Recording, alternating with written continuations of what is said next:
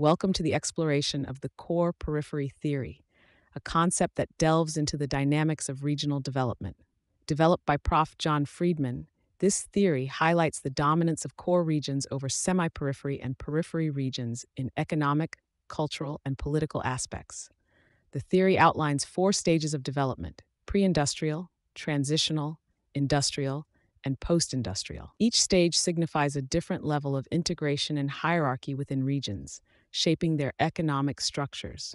Pre-industrial being isolated free regional trade, transitional in evolving sense for progressive growth of a distinct core, industrial core and periphery emergence for monotonous development, constituting an integrated hierarchy, and post-industrial mutually cooperative mercantilism possessing detached periphery. Core regions are characterized by technological innovation and wealth, while periphery regions serve as resource hubs.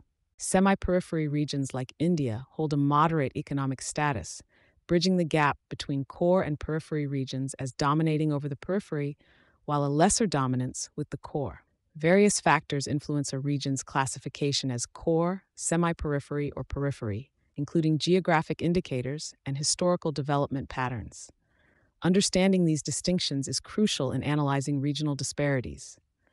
Regions can be categorized into core regions with metropolitan characteristics, upward transition regions aiming towards decentralization, resource frontier regions experiencing recent economic emergence, and downward transition regions facing resource inadequacies. By understanding the core-periphery theory and its implications, we gain insights into the complex dynamics of regional development and the factors shaping economic disparities.